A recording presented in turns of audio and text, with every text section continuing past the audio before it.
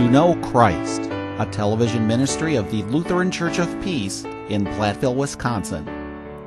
Here's your host, Reverend Jeff Pedersen.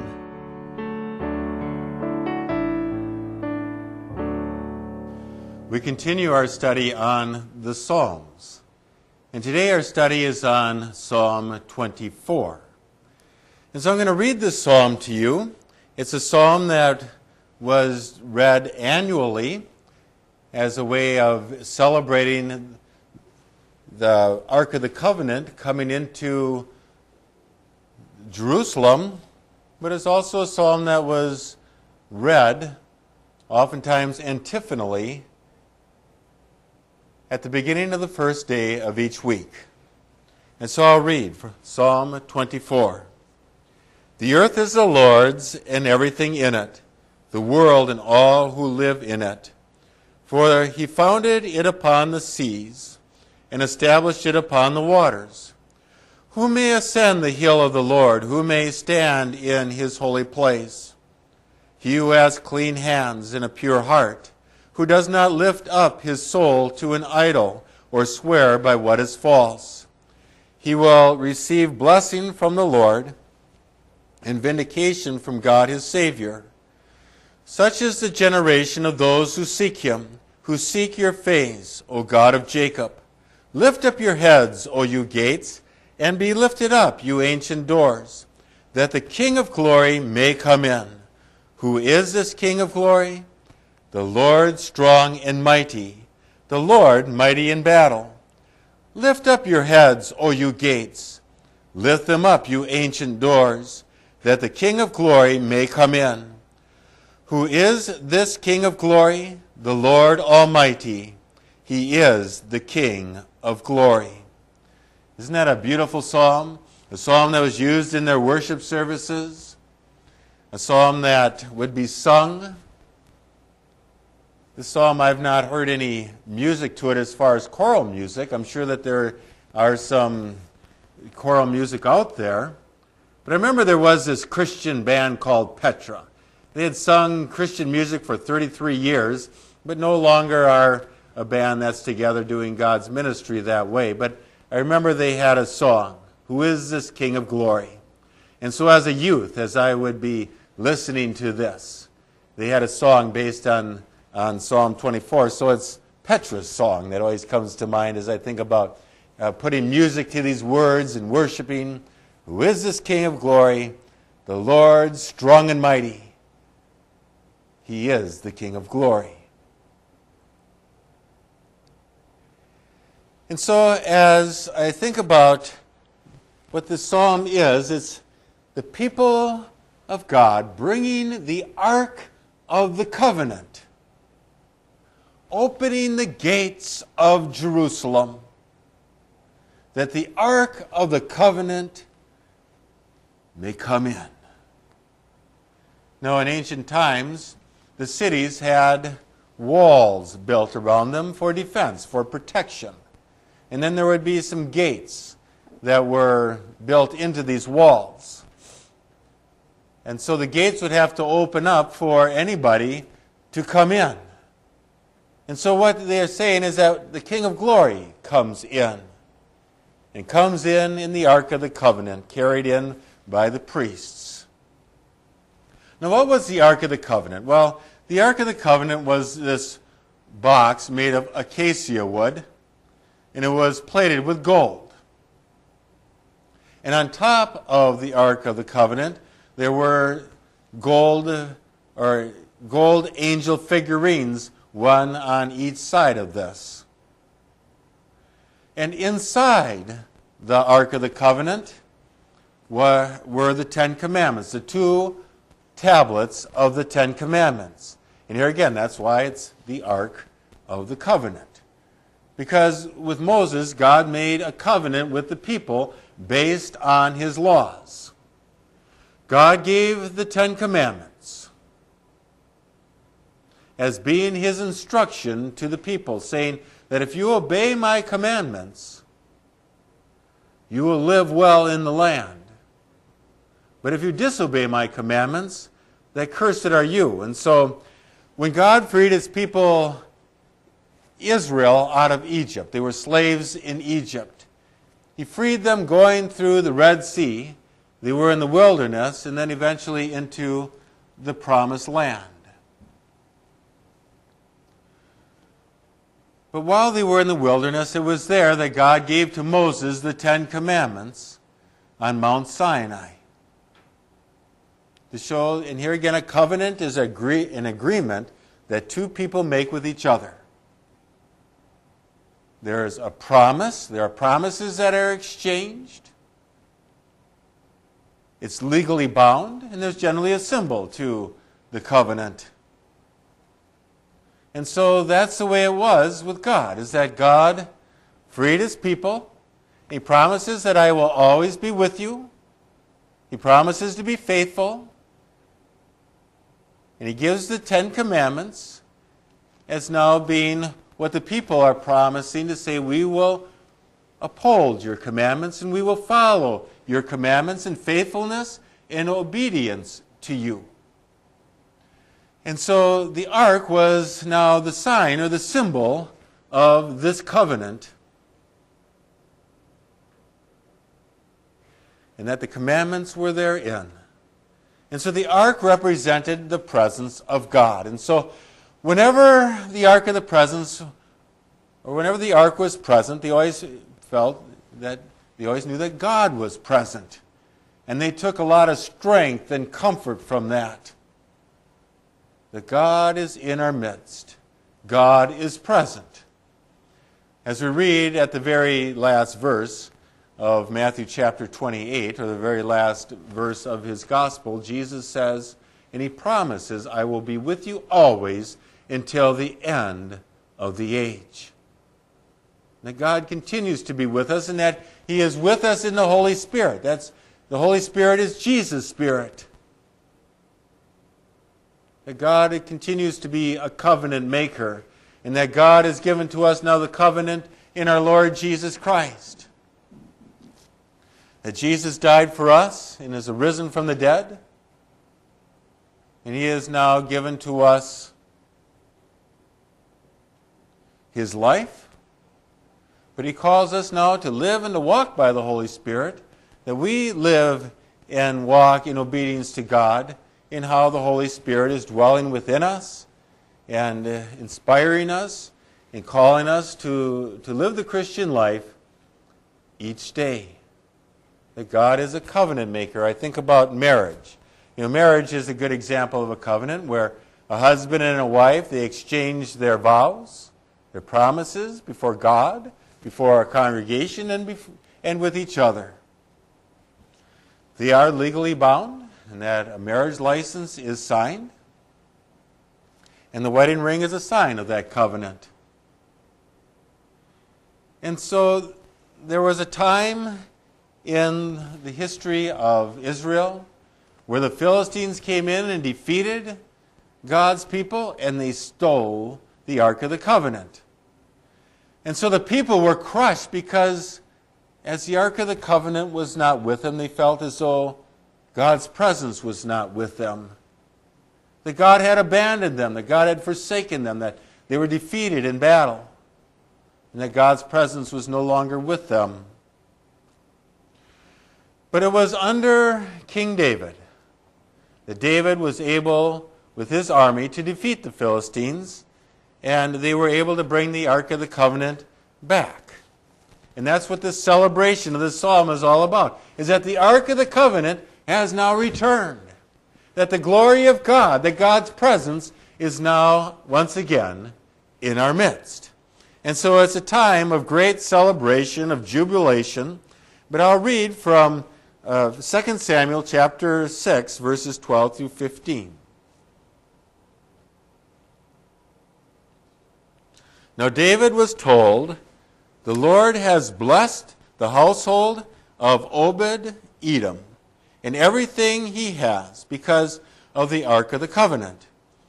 So David went down and brought up the Ark of God from the house of Obed-Edom to the city of David with rejoicing. When those who were carrying the Ark of the Lord had taken 6 steps, he sacrificed a bull and a fatted calf. David, wearing a linen ephod, danced before the Lord with all his might, while he and the entire house of Israel brought up the ark of the Lord with shouts and the sound of trumpets. And so David danced. There was singing. There was trumpets. This is a time to celebrate. The Lord's presence is in our midst. And that's the thing that we must always remember, is that we gather together. We worship. We sing. We praise. This is a special time because we gather around our Lord's presence, celebrating His holiness, His holy name.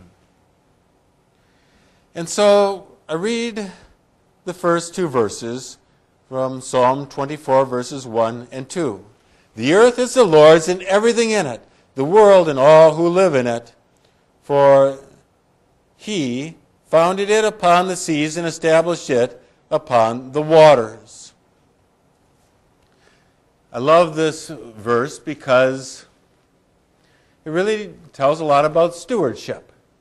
The earth is the Lord's and everything in it. We have to remind ourselves. You know, we go through our lives thinking, oh, I've been born and I live my life thinking that it's my life to live, and I live in this world, and that whatever I can get, that is mine. If I can get some land, that is my land. And if I have possessions, those are my possessions.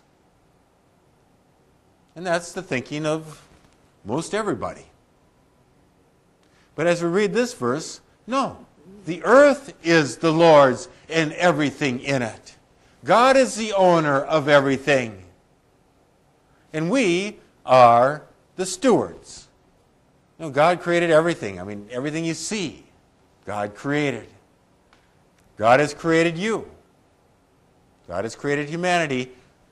But from all living things, God has given to humanity a very special calling, a very special purpose, in that we are to be the stewards of the earth, that we are to be the managers of all that God has given to us. And so as we come to worship, we are worshiping God because God is the creator of all things. And God has created all things to be in subject to Him. That everything lives to the glory of God. That everything praises God. I mean, the beautiful flowers, I mean, that's a praise to God. As we hear the sounds and the calls of nature, that's a praise to God. The wind and the rain, the thunder, everything praises God. Everything lives according to God's plan, according to God's purpose, His design, according to His laws. But we, as humanity, we have separated ourselves from God and creation because, after all, we have sinned, and the original sin is to be God. We bought the lie that Satan brought before us. Why obey God when you can be your own God? And so with our human reasoning, we think, well, yeah, why obey God when we can be God? We can sit on the throne. And so that's the way we operate. You know, do we think of ourselves as being part of creation? Or do we think of, humanity and creation, or humanity versus creation? In the way that humanity is going, we see that we're not being caretakers of the earth, but instead we are using the earth, and we're not being sensitive to the whole ecological system. We're not being sensitive to the animal kingdom. We're not being sensitive to all of what God has created for us, because after all, the world is the life support system that God has given to us that sustains life for us. So if we pollute the water and pollute the air and the soil in such a way, well, pretty soon, guess what? Humanity is not going to be able to live in this world, much less all the other created order. If we destroy our atmosphere, if we consume all of the world's goods, if we waste, what we're doing is destroying the very creation that God has placed us in to take care of. And so we have to stop thinking that we are the owner of creation, but rather start treating creation in the delicate way of understanding that we are the caretakers of it. I once was living in a place where there was a mine. They were mining mainly copper. And the man who was the supervisor of the whole operation and who was a member of the church, he once gave me a tour of the mine. And one of the things that he said, at least twice, if not 3 times, as he was in and amongst the workers, he would always say, "Let us remember that we are stewards of the earth." And the way that they went about this mining project is that they were able to extract the copper out of this mine, and then they reclaimed the land, where today, if you went to where this mine was, you never would, if you didn't know that there was a mine there, you wouldn't know that it had ever been there.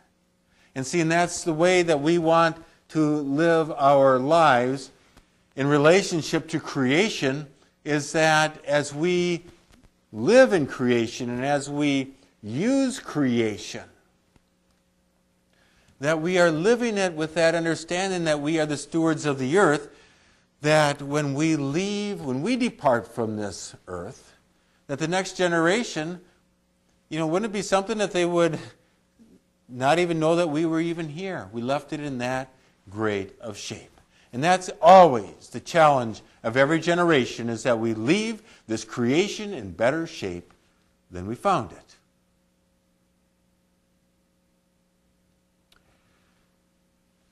That is the goal. Understanding that, no, we haven't been placed in this world that we can consume the world so that we can, just consume and overindulge for ourselves. Understanding that this creation is to be here for the many generations who will come after us, and we need to be sensitive to them, just as the generations before us. I mean, as we look at time, just think of all the generations that have used this earth prior to our ever coming here. That there's a creation for us. And fortunately, 5 generations ago, that they didn't destroy all of creation to where we couldn't have life today. And so as we think of creation, as we come to worship, that God has blessed us, that everything about this creation is that God is the owner. And God has let us use His creation so that we can have life and that we can be stewards of it. But as we use creation, live in creation, that we must always take a percentage and offer it back to God as part of our worship, to continue the work of God in this world. The biblical teaching is give 10% back so that God's kingdom, His church, can continue to operate in a strong way. But a lot of times we don't think that way. Why? Because we're just selfish. As if 90% of what we have isn't good enough for ourselves. We've got to take what we're to offer to God, and we're going to use that for ourselves as well. And when we have that kind of an attitude, well, enough is never enough. But here again, who do we live for? Do we live for ourselves, or do we live for God? Do we live by our selfish principles, or do we live by God's principles? And a lot of it has to do with our attitude, as to whether or not we see ourselves as being stewards of all of what God has given to us. And so I now read of verses 3 through 6. Who may ascend the hill of the Lord? Who may stand in His holy place? He who has clean hands and a pure heart, who does not lift up his soul to an idol or swear by what is false. He will receive blessing from the Lord and vindication from God His Savior. Such is the generation of those who seek Him, who seek your face, O God of Jacob. The holy hill. Who can ascend the holy hill? Now what hill is he referring to? He's referring to Mount Zion. That's the mount that Jerusalem was built on. Who can ascend there? Only those who are holy, who've got clean hands and a pure heart. Because here again, clean hands have to do with a pure heart. You know, if our heart is pure, then our hands are going to be serving God's goodness in life. If our lives are filled with sin, well, in selfishness, then our hands are going to be up to destructive things. And who is it that, as far as false, those who are worshiping false gods. They are people of deceit. They are swearing by false gods. So in other words, they're not living in the truth. They are living a life of a lie. We think of the first commandment, you shall have no other gods before me. God is a jealous God. We are to worship only the Lord our God. We're not to take the things of creation and make them into idols. We don't worship the created things. We worship the God who has created all things. And that's part of our sinful human nature, is that we make things an idol. If we don't worship God, then we're worshiping something because God has created us to be people of worship. That's who we are. We are created to worship the Lord our God. But if we're not worshiping the Lord our God, then think about who or what are you worshiping? Because God has created you as a person of worship. We can worship the things of this world. We can worship money, power, fame. We can worship our favorite ball teams, our favorite actors and actresses. We can worship things of creation. I hear people say, well, I don't go to church because I'm out on Sunday morning communing with nature. Well, that's not what God has intended for us. But this is why do we come to worship? Well, we worship God because God is the Creator. We are the stewards. And that we're living in God's creation. And that we are offering to God what He has first given us. There's an old prayer that I think has got so much wisdom, and it just really tells it as it is. Heavenly Father, we offer the joy in thanksgiving what you have first given us, ourselves, our time, and possessions, signs of your gracious love. But we worship the Lord our God, our Creator, because He's the one who restores our life. We come to that conviction that I am a sinner, that I cannot save myself. No matter what I've done in this world, I cannot save myself. I cannot earn my way. I cannot buy my way. I'm not deserving. There's no method. And so when we realize that I am a sinner and that I cannot save myself, then we go to confess our sins. We go to the place begging God's mercy. And so we come to worship begging God's mercy. And we must always remember, as I read from John chapter 1, 1 John chapter 1, verses 8 through 10. If we claim to be without sin, we deceive ourselves and the truth is not in us. If we confess our sins, He is faithful and just and will forgive us our sins and purify us from all unrighteousness. If we claim we have not sinned, we make Him out to be a liar, and His word has no place in our lives. And so if we confess our sins, God, who is faithful and just, will forgive us of our sins. And so that's where we come to worship, because we are going to the very place where we can receive what we are begging for, and that's God's mercy, God's forgiveness, His peace. And then as far as how we respond in our worship, it's how we live our lives day by day. That in all that we do, we love the Lord, that we are honest in our lives, that we show integrity, that we serve, that we sing praises to, that we offer our financial gifts to God, we offer ourselves to God, our time and our talents. And that it is the Lord, our Savior Jesus Christ, who vindicates our life. He's the one who restores, because they let the Ark of the Covenant, they bring the Ark of the Covenant into Jerusalem and into the temple. But I think about Palm Sunday. Jesus, he opened the gate. Jesus came in. And as we read in John chapter 2, Jesus did two things. He cleansed the temple because there was so much dishonesty and so much deceit going on in there. But Jesus also says, you can destroy this temple and in 3 days I will rebuild it. Of course, the people are saying, how can you do that? This temple has been under construction for 46 years and it still is not made complete. Of course, Jesus is referring to his own person, that he is now the temple. He is the holiness of God. And that you can destroy this temple. He's referring that you can crucify me, but in 3 days I will be raised from the dead. And that he is the holiness of God, and it's in receiving Jesus that we are forgiven, that it is in receiving Jesus that we are now the temples of the Holy Spirit. But I read then verses 7 through 10. Lift up your heads, O you gates, and be lifted up, you ancient doors, that the King of glory may come in. Who is this King of glory? The Lord strong and mighty, the Lord mighty in battle. Lift up your heads, O you gates. Lift them up, you ancient doors, that the King of glory may come in.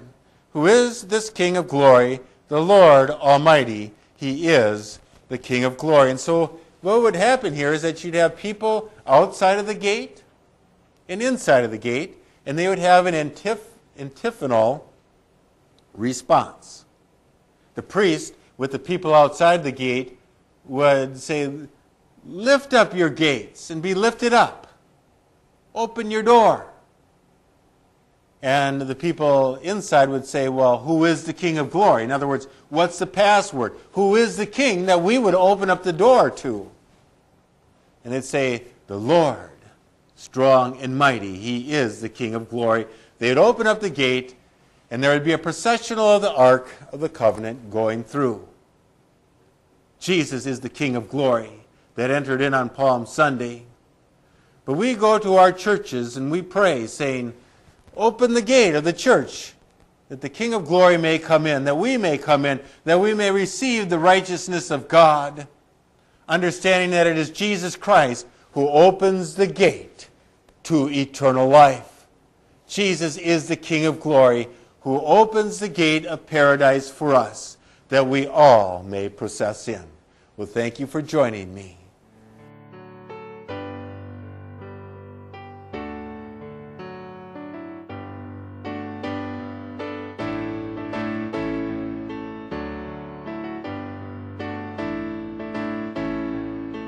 Those who make a donation to KFXB of $25 or more will receive a copy of Pastor Pedersen's latest book, Christmas Ponderings.